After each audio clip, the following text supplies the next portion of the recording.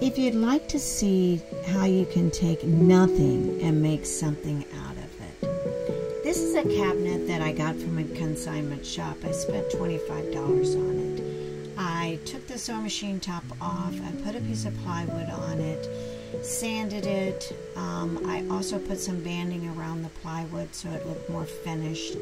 And then I painted it, and I added some hardware from Hobby Lobby.